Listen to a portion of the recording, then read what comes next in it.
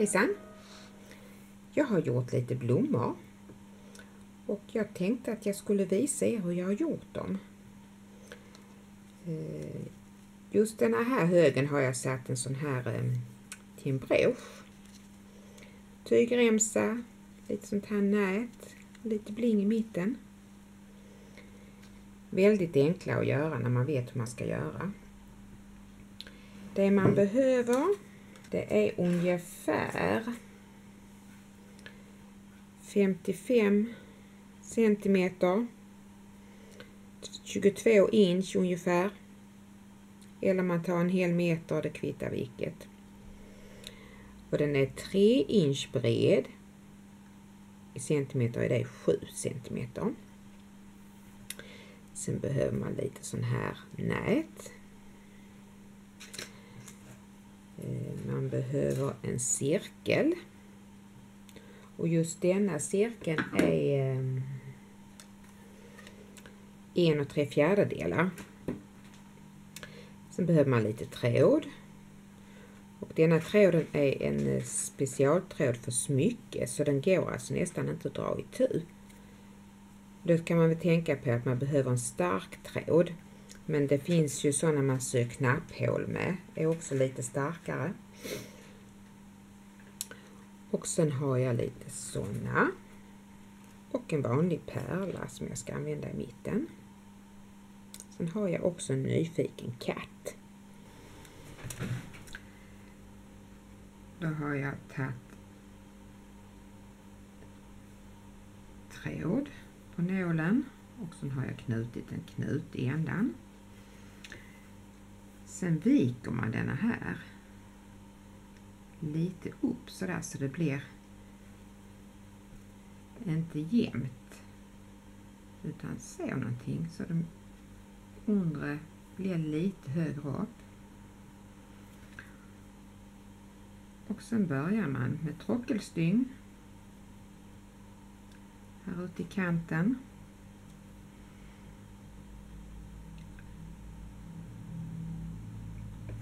Hoppas jag det syns.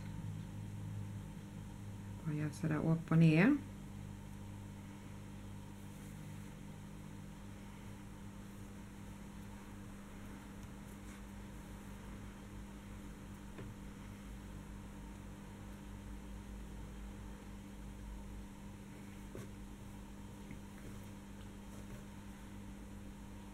Jag vet om jag gör så att ni ser.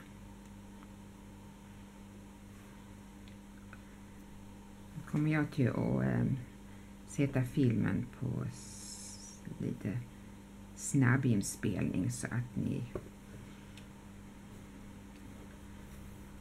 inte behöver sitta och titta på detta här.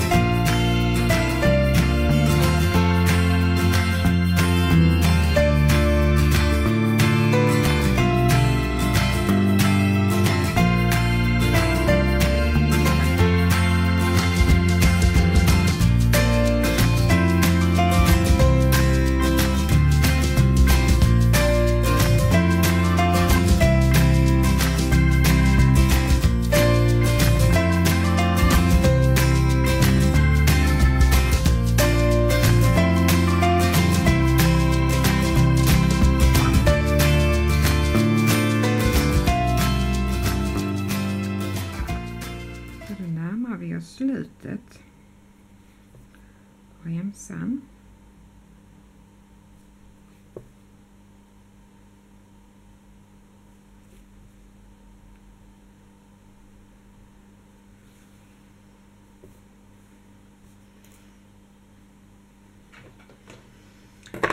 Som ni ser här så har den blivit lite ojämn, så jag bara klipper till den så. Lättare att jobba med en rak kant. Så. Då är det tråckestygn hela vägen. Och då drar vi ihop den.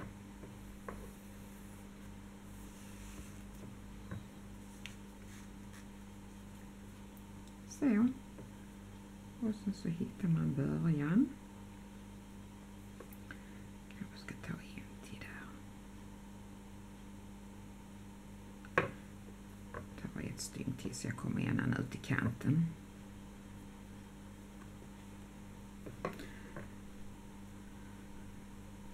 Sen hittar jag min knut här i början och så tar jag stickor nålen där.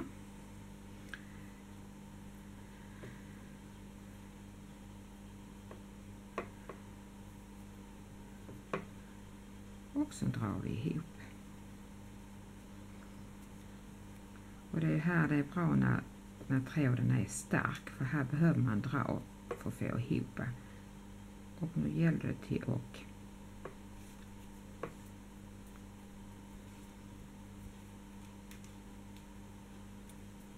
göra en bra knut här.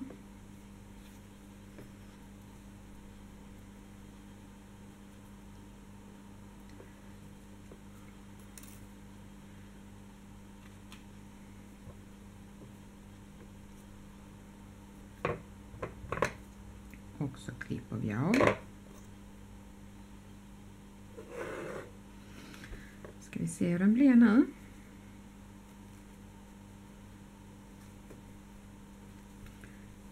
Redar man till så det blir lite jämnt.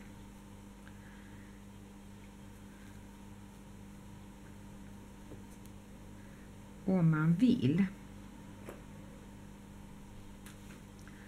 så kan man sätta, det glömde jag säga att man behöver en sån här liten limpistol.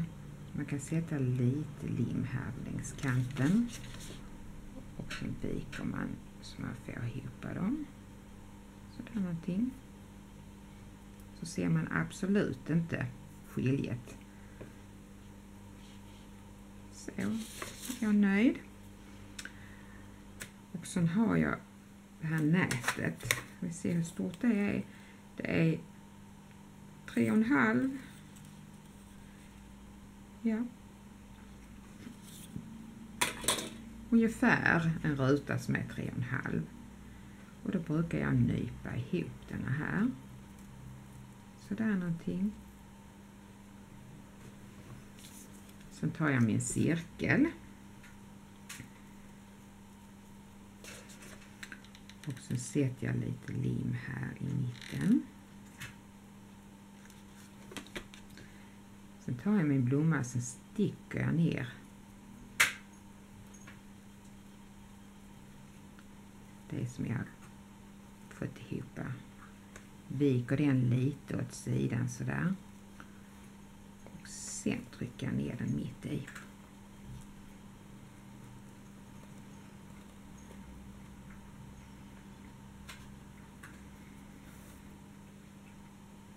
Så håller jag där lite. Så, nu är den där bak och den sitter fast där. Nu har jag en ring. Låtsasmetall är det. Då sätter jag lite såna här runt om där. Och så sätter jag den i mitten. Ser jag någonting. Där. Sen tar jag min pärla. Och då tänker jag på att hålen på pärlan är liksom åt det hållet. Så det plötsligt inte sticker upp ett hål. Och sen fyller jag den här i mitten. Och sen puttar jag ner pärlan. Trycker till.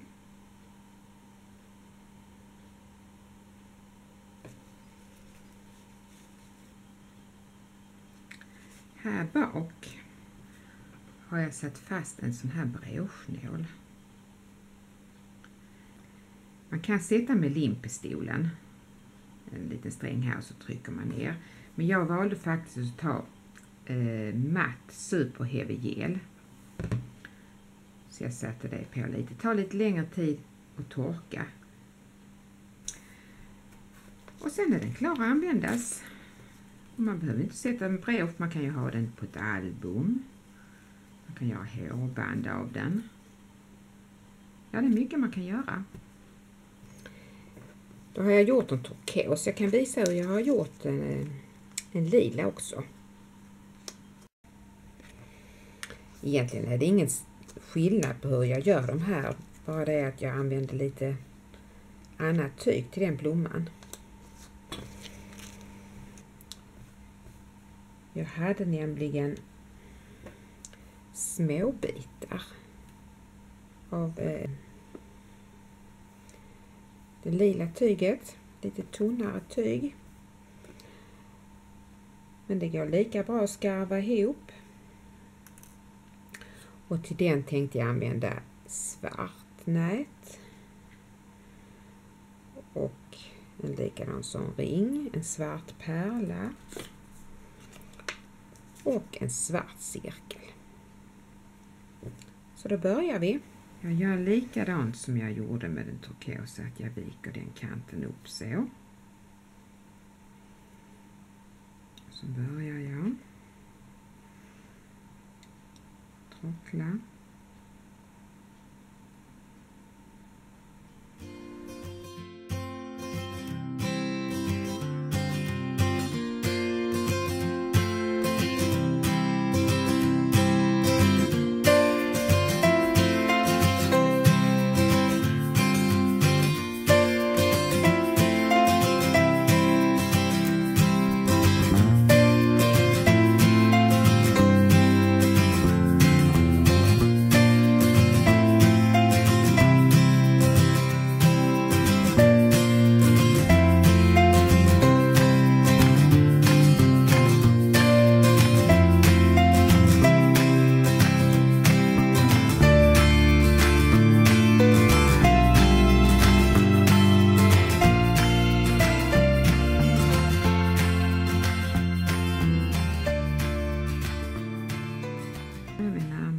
Slutet på den första biten.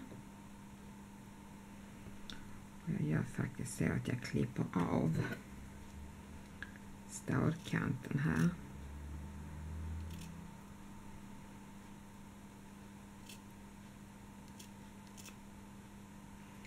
Ser någonting.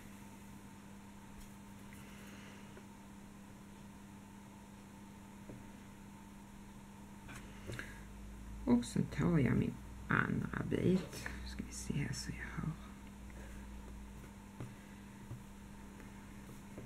Det man ska tänka på det är om det är framsida, baksida på tyget. Att det blir likadant på båda bitarna. Och så bara fortsätter man med denna lilla biten sen.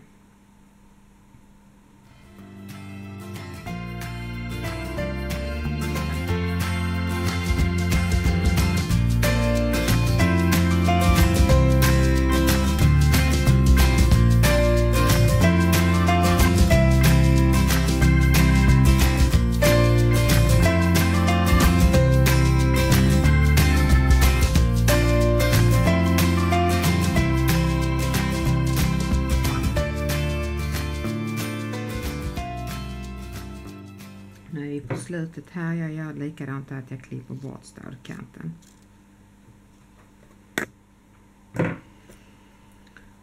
Och så gör vi precis som vi gjorde på den turkosa. Att man så långt nära kanten som möjligt. Så. Och då drar vi.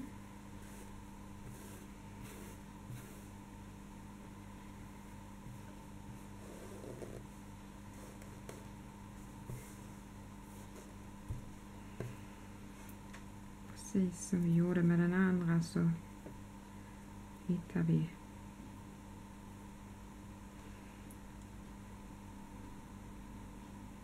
början.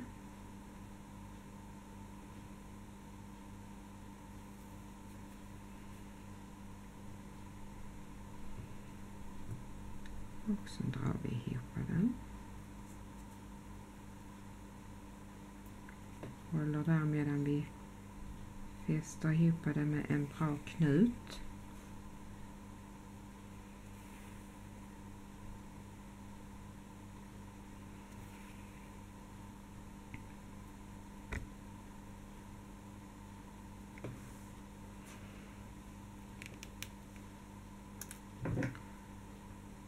Och så klipper vi av.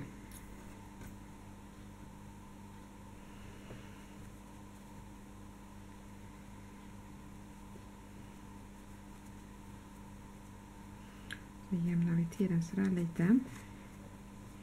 Och likadant som på den förra, om man vill så kan man sätta lite lim här.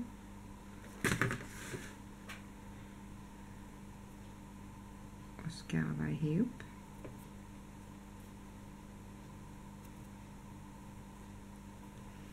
Och sen hittar vi den andra skarven, den är där. Då gör vi så.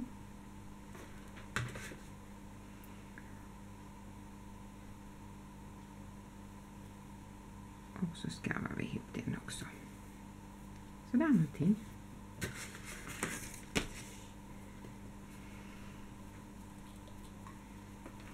Om man tycker att den är lite ojämn så där ute i kanten, så kan man ta sin sax och så kan man liksom klippa till den så här man vill.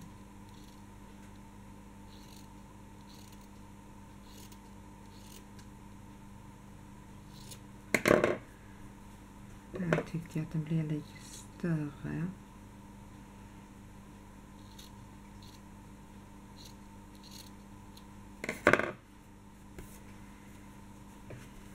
Någonting. Kan ju se hur det ser ut sen när vi är klara med alltihopa. Det värsta med de här varmlimmet är ju att det blir såna här strängar överallt, fastnar. Så då nyper vi ihop denna här. Så där någonting. Vi kan ju trä in den. Först så har vi gjort det. Vika den lite till sidan sådär. Så. Och så sätter vi lim.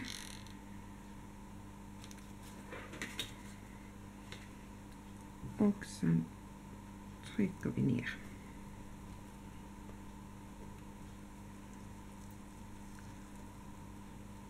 Och så öppnar vi upp den här lite. Så.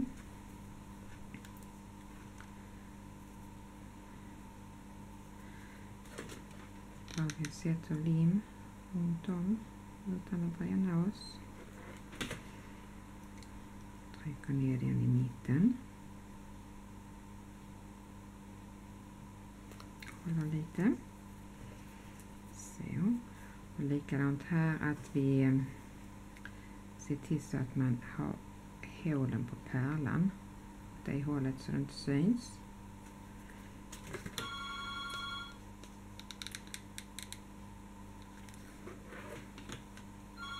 Och så trycker jag ner så. Och då är det en lila. Och där är en som är lite större. I turkos.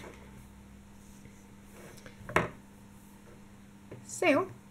Lycka till om ni vill göra lite blommor. Hej då!